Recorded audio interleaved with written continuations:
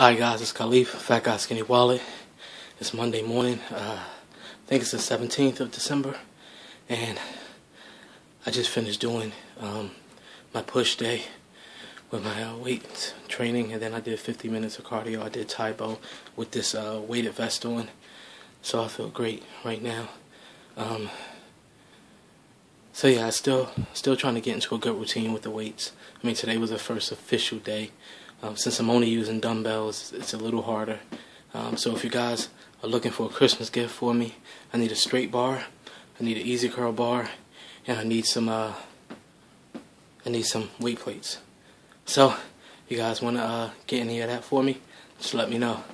All right. Oh, and by the way, I need a squat rack too. But you know, y'all can wait a little while for that. But these dumbbell squats are gonna kill me. So yeah, squat rack would be nice too. Alright guys, I'm gonna go hit the shower, come back, do my weigh in, and we'll see what the scale has to say. Alright, talk to you later.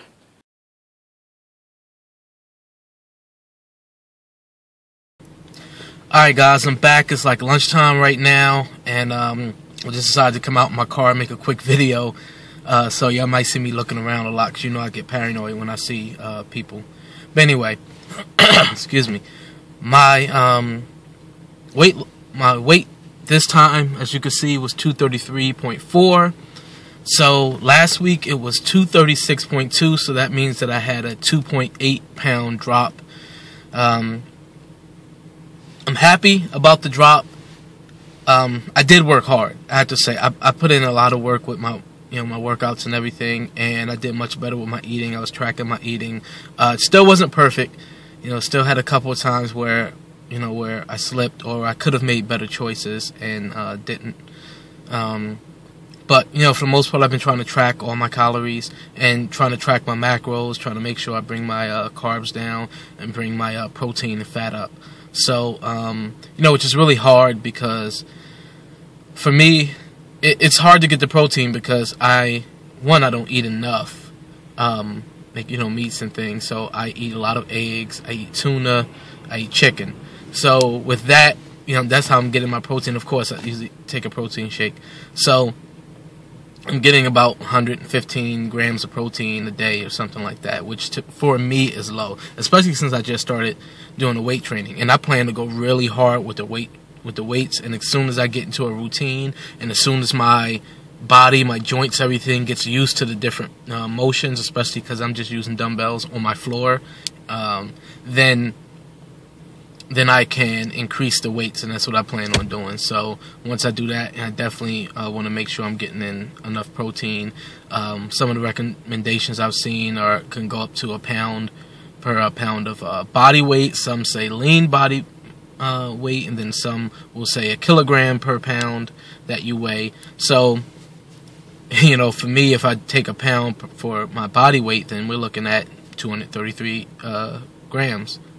1 gram per pound, 233 grams. So I'm not coming close. I'm about 100 grams short. But it's hard to get all of that in. And then most of my diet would just be made up of fats and then of vegetables. So yeah, that's what I'm looking at with my eating.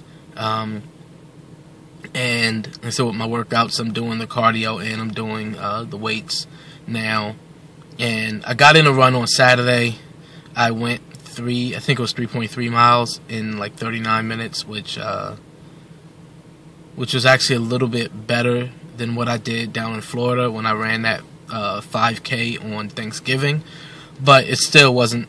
It still is a little bit slower than what I was doing before. But I haven't been able to run consistently in a while. It's gotten so cold, and my legs are beginning to itch and actually become real painful. My legs and my lower torso. So I haven't really been able to do that. Don't really have any other updates. Tomorrow, look for another weigh-in video. I think we'll put it up tomorrow, but you may know, because I've said it in a video and even in a blog post, that Julie and I just did a quick challenge for the last week. We're actually weighing in for that tomorrow. So if you already saw her weigh in, she had to maintain for this week. And I had a loss, but that doesn't mean anything, because I know she is going to beat her body up today. Like, I know she is.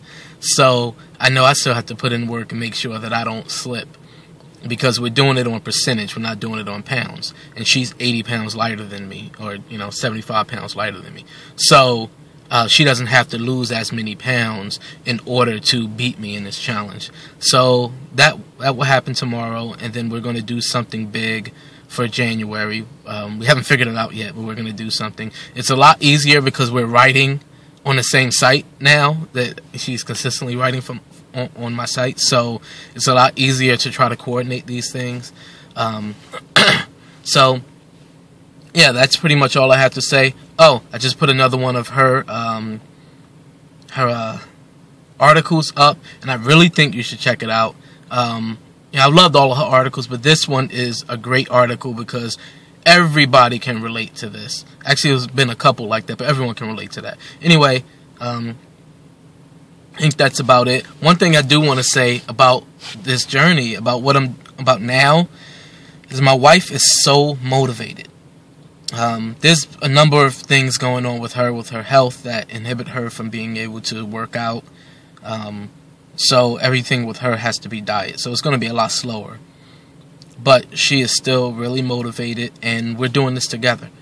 And that has been the biggest push for me, is really doing it alongside my wife. And it's just so great to not only have her support, but just have us doing this together. We're still bad at holding each other accountable, though. Because if I want something bad, and I mention it to her, hoping that she'll kind of... sorry, I'm just going to switch the angle here. Because I'm holding this up, because I'm in her truck rather than my car. So, if I see that I'm gonna struggle, and I go to her and I say, hey, I'm struggling right now, I want to go to Moe's, or I want to get that dessert from Houlihan's or something like that, instead of her saying no, when I say that, it triggers her, and she's like, wow, we haven't had that in a while. See, we like the same thing, so it's hard. Because, and the same thing with me, if she says, well, I want to eat out, my first thought is, wow, if you eat out, then I'll be justified in getting something to eat, and I can eat out too, and maybe I can go get some pizza, because I rarely ever I get pizza like once every 2 months now, because I know that I need to stay away from it for the most part. So that's the only thing, is it's hard for us to hold each other accountable because we like the same things.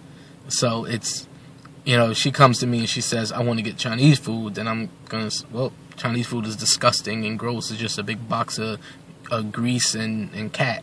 So, no, I don't want Chinese food. So it's easy to say, no, eat what's in there. But if she says she wants something that I like, yeah, I'm falling for it. So, anyway, it's been a lot better, us being on the same page with this. I mean, she's always been pushing, but she's just got this extra charge now in her.